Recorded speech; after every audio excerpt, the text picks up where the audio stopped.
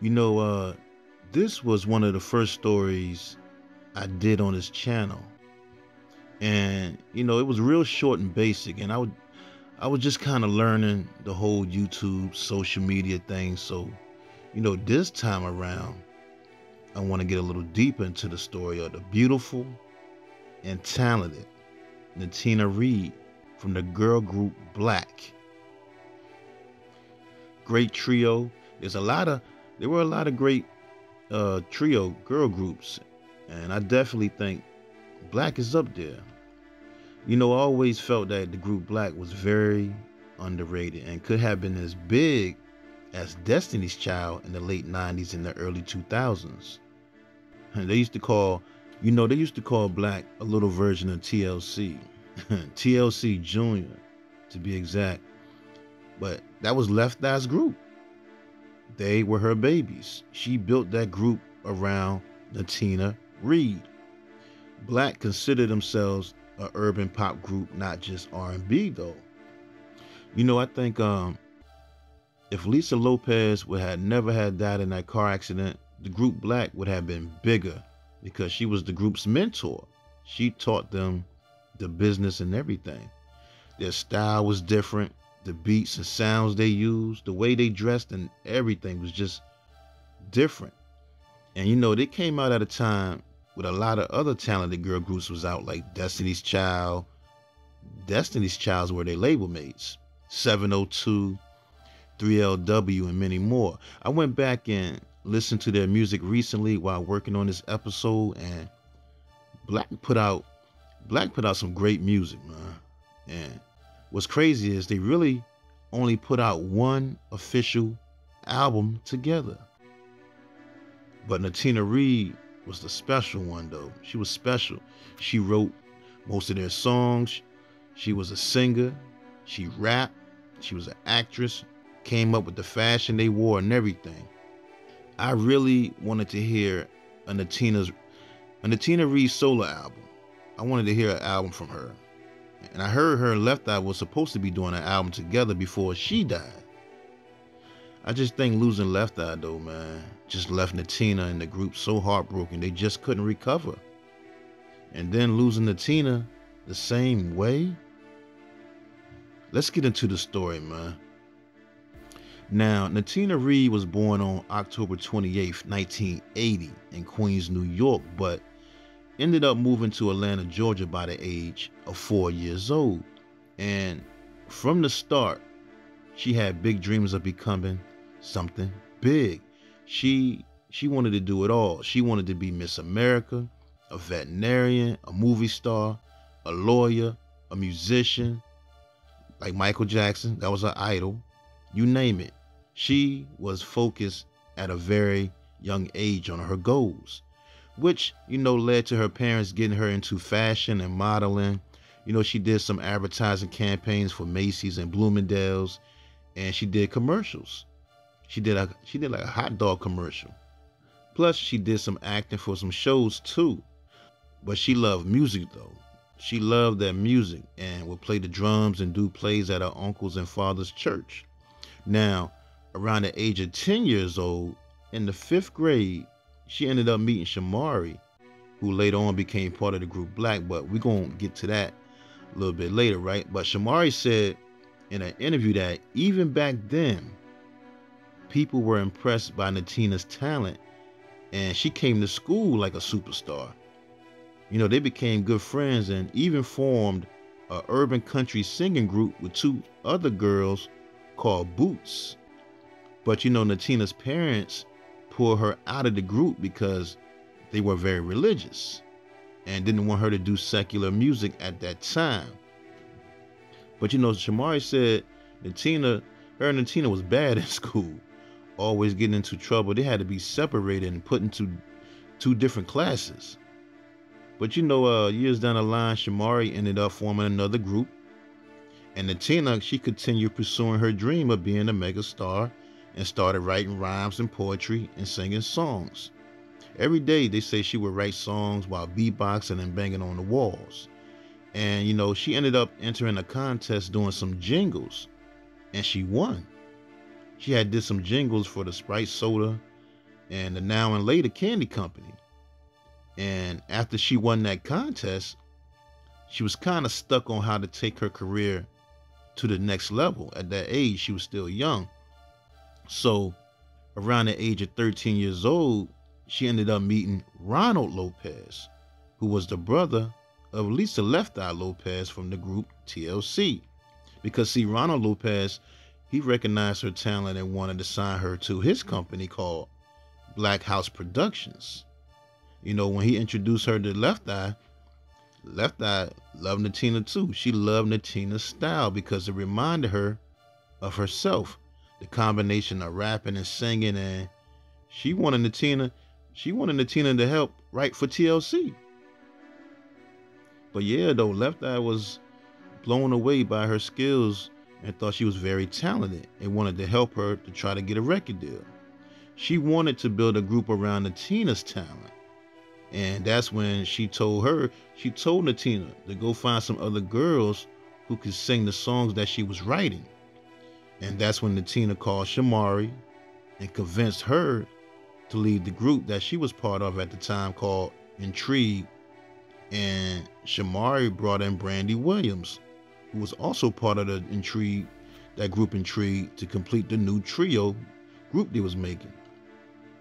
And they called themselves Blaque Ivory, but Blaque for short, which stood for Believe, Life, Achieving, Quest, Unity, in Everything. Because see, at the time, Ronald Lopez, he was still involved with the group. That's where the name Blaque come from, his production company called Blaque House. And at the time, when the three girls, Shamari, Brandy, and Natina, had just got together, you know, they had also met Michael Bivins too from the group New Edition on their Home Again tour, and he wanted to sign them to his label. But that's when Left Eye just kind of took over the group. Left Eye just took the group from her brother Ronald and started working with them. And Left Eye had already knew Shamari and Brandy from seeing them in talent shows and auditions all around Atlanta over the years. And you know, they was young when they signed too, man. When they signed the deal, when they got with Left Eye, Natina, Shamari was like 16 and Brandy was like 14 years old. And Left Eye, she kept her promise and signed them to her company called Left Eye Productions. And 6 months later, she got them a deal with the legendary producers called Trackmasters, which at the time had a deal on Sony and Columbia Records with Tommy Mottola. They actually auditioned for Tommy Mottola, and he signed them on the spot on the strength of Left Eye. And on May 19th, 1999, they released their self-titled debut album, which ended up going certified platinum and sold over 1.5 million copies. The single, though, 808, certified platinum. It was a hit. It hit number 8 on the Billboard Hot 100 and number 4 on the Billboard Hot R&B Hip Hop Singles chart. And you know, a lot of people don't know that Natina Reed and R. Kelly wrote that song together. And you know, they said working with R. Kelly was great, but you know, he liked to work at nighttime, like in the morning, all the way to the mornings and stuff. Now, the 808 remix was written by Candy Barris from the group Escape. That was kind of dope too. It's over that sample of LL Cool J's Going Back to Cali song. Now, when it came to the second single though, I Do, that was written by Natina, and it did okay on the charts. It hit number 73 on the R&B Hip Hop Singles chart, but the video was nominated for an MTV Video Music Award. But see, the third single is the one that everybody loved, called Bring It All to Me, featuring JC from the group NSYNC, and that hit number 1 on the U.S. Rhythmic Billboard charts for 6 weeks and number 5 on the U.S. Billboard Hot 100 charts. Justin Timberlake was supposed to be featured on that song, but he was busy doing a movie at the time, so that's why JC from the group NSYNC was featured on there. Blaque and the group NSYNC were very close because they had the same manager, which was Johnny Wright. Plus, that video, Bring It All to Me, won a Billboard Video Award. And if y'all love old school music like I do, y'all probably know that that song actually was a sample from the group Shalimar's 1982 single called I Don't Want to Be the Last to Know off their platinum album, Friends. But you know, the Blaque album was dope though, man. Even Mariah Carey had written a song on the album too. And you know, with Left Eye as their mentor and guiding the group, plus Sony Columbia Records backing them, they was on fire at that time. They went on tour with NSYNC all around the world. Actually, before they even put the album out, they was the opening act for NSYNC. But they went on tour with NSYNC, and then they became the opening acts for the TLC's Fan Mail tour that same year. They was on a Nickelodeon tour hosted by Nick Cannon. I mean, they was on fire.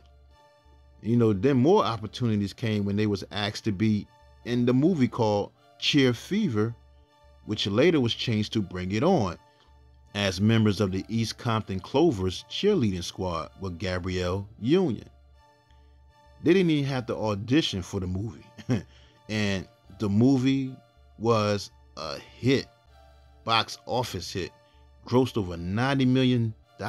Wow, that's crazy.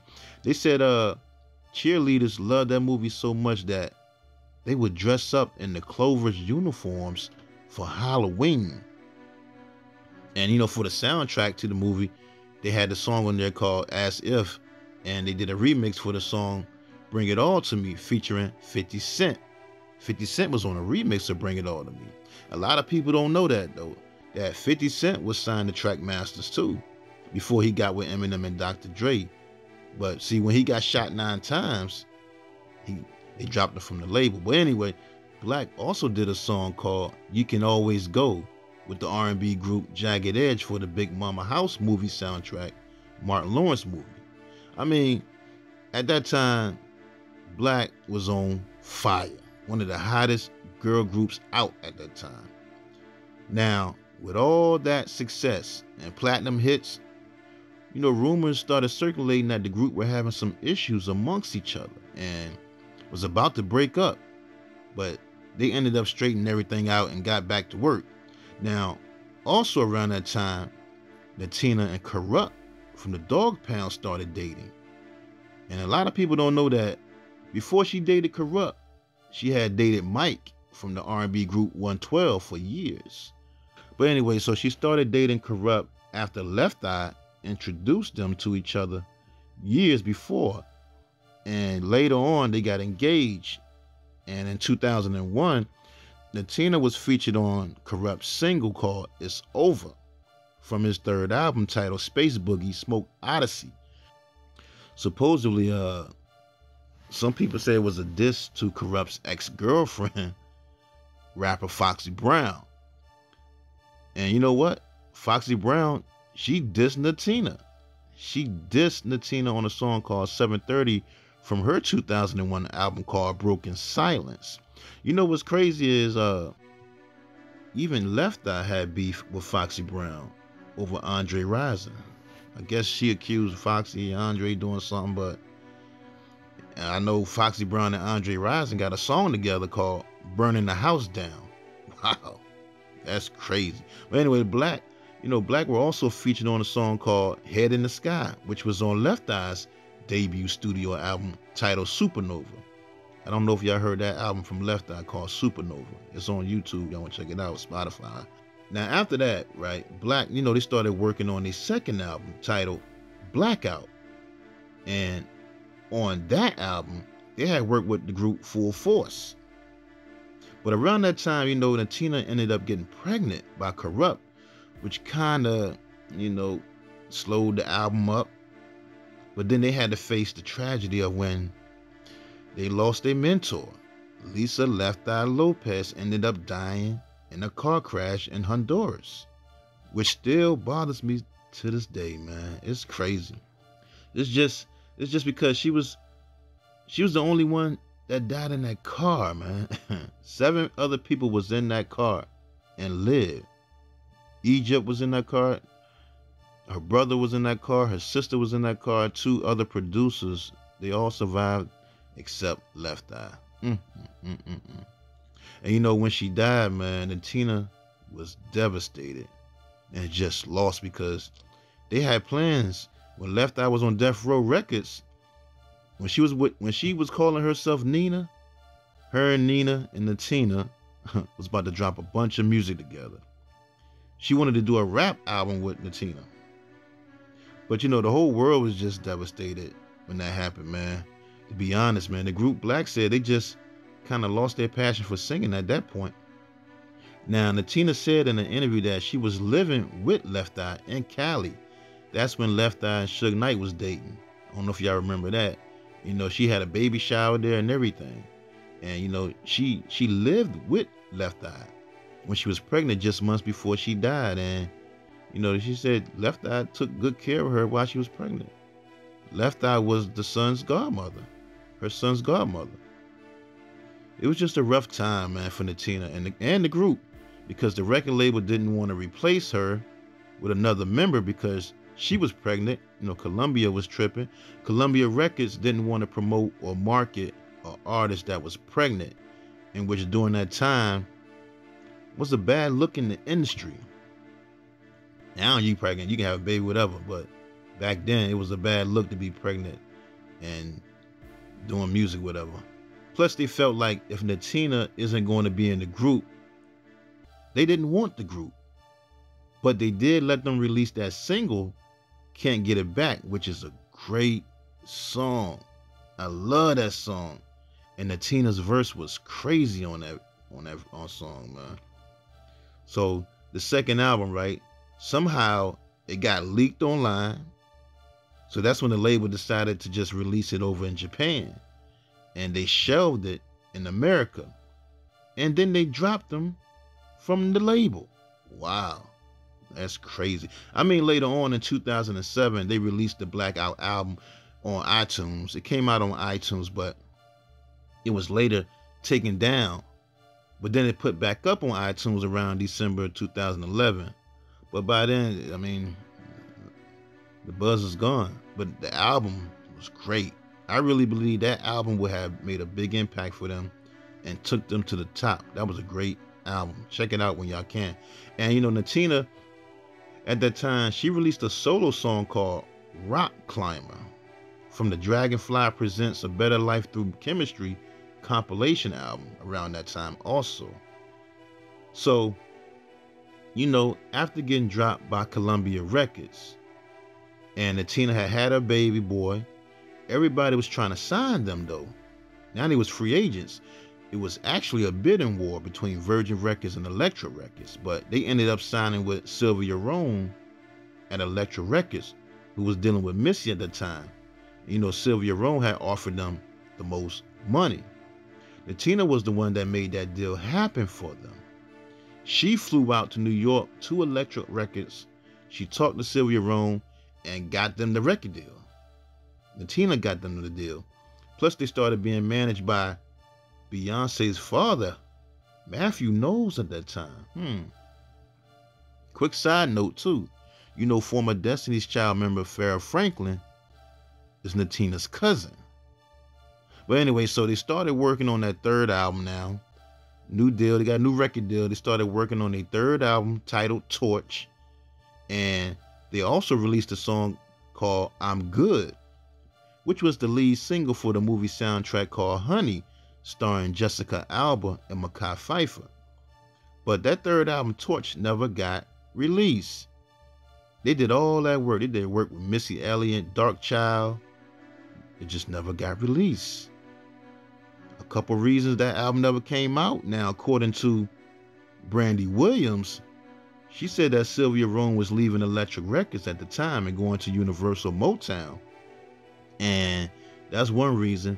Another reason, I think Natina was going through some hard times, man. Natina decided she didn't want to do secular music anymore at that time. She wanted to go to the gospel genre. So after that third album, Torch didn't come out, and the new staff came and took over the label, they got dropped again. Wow. Blaque got dropped again for the second time. And like I said, when Natina decided to lead the group and go back to the church and do gospel, they had replaced her with another singer her name was Erica Pullins for a little while. They had her in there. Erica Pullins took her place and performed with the group overseas, but they never recorded any material together. But then after that, everybody just went their separate ways. They all went to pursue their solo careers. Shamari has signed with Dark Child Records, and Brandy Williams signed a solo deal, and she did the hook. Brandy Williams did the hook on Nelly's #1 platinum hit called Grills. That was a big song. But I really believe that Natina went back to church because she was going through so much, man. Imagine, she lost Left Eye. Her and Corrupt, they broke up. She had just had a baby.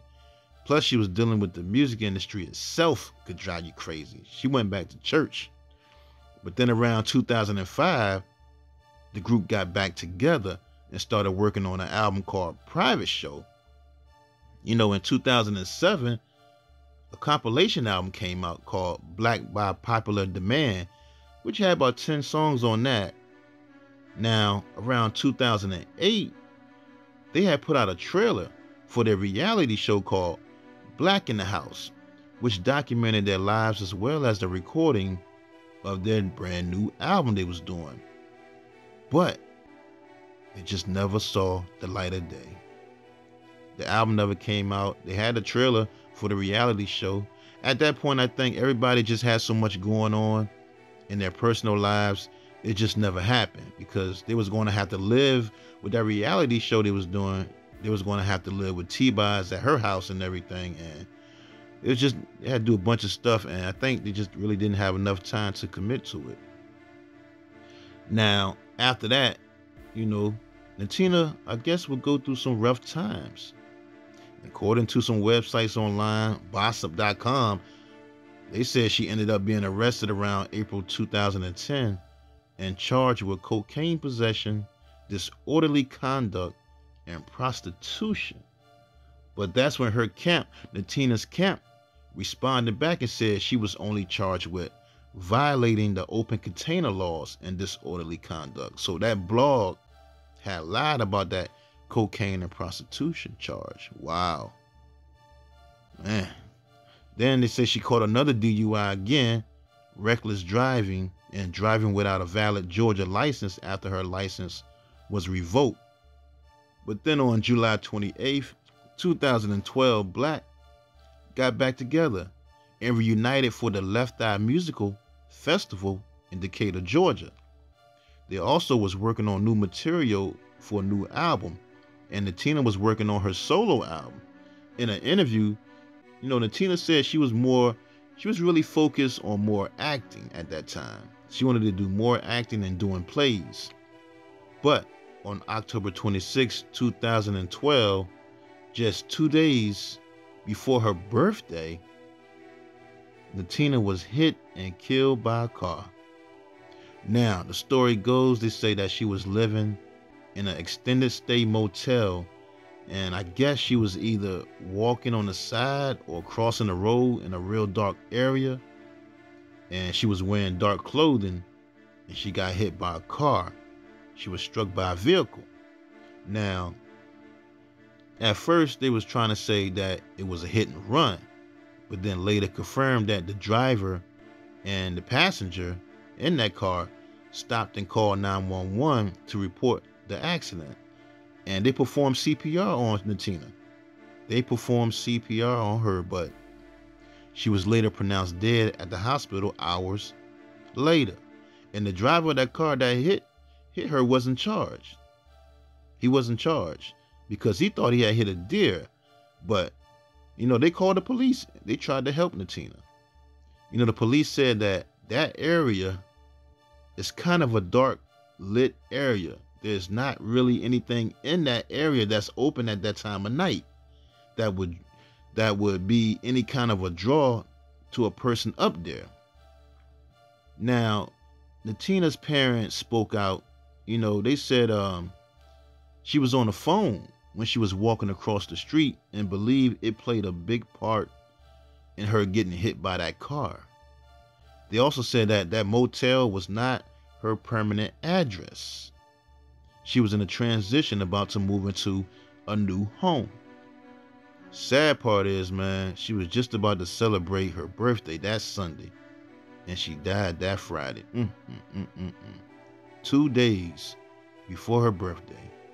You know, Corrupt, her ex-fiance Corrupt, paid for a funeral, and a lot of her industry friends and family attended, like, Blaque, the members of Blaque, Shamari and Brandy, Chili and T-Boz, Big Boy from Outkast, Snoop.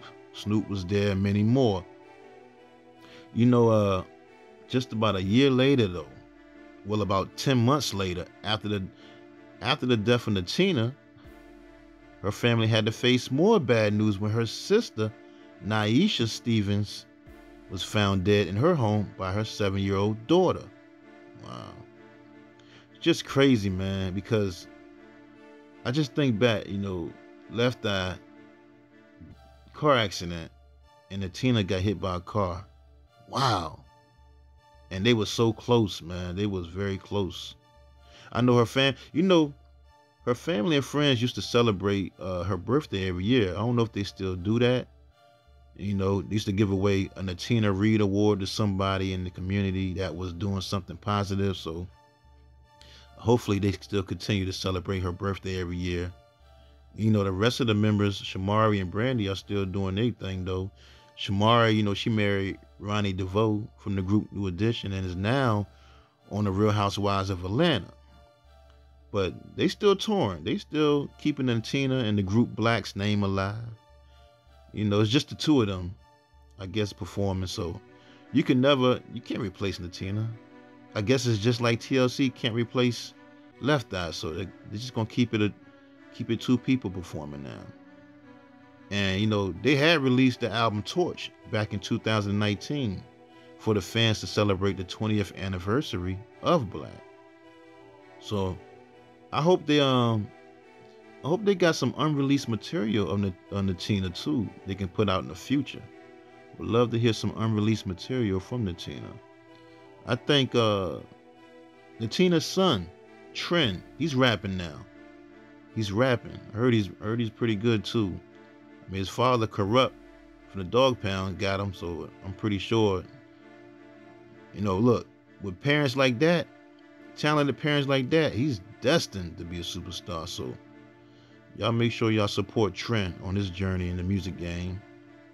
And hopefully somebody put out an official book about her life too.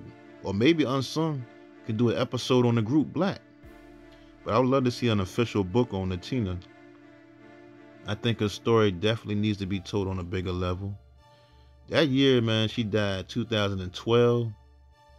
Man, a lot of people died. Whitney Houston, Donna Summer, Chris Lighty, Robin Gibb from the Bee Gees, Chuck Brown, go-go music legend, DC, Don Cornelius died, Etta James, Adam Yauch from the Beastie Boys, and many more. 2012 was a rough year. Lost a lot of people. And of course, Natina Reed. Man, she was 32 years old. Rest in peace, Natina Reed.